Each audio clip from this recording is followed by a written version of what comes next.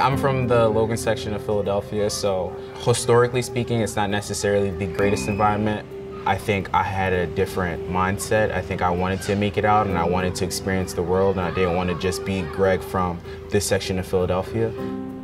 My parents came here in the 1980s and no one gave them anything. They had to work for anything and everything that they've gotten. It just gives me extra motivation, extra fire. I want to be successful, whatever that means, so that I could show that their hard work wasn't in vain.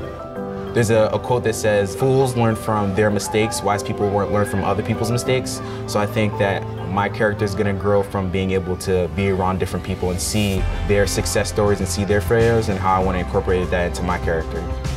Character never stops. I don't think you'll ever hear the words, I'm done with my character.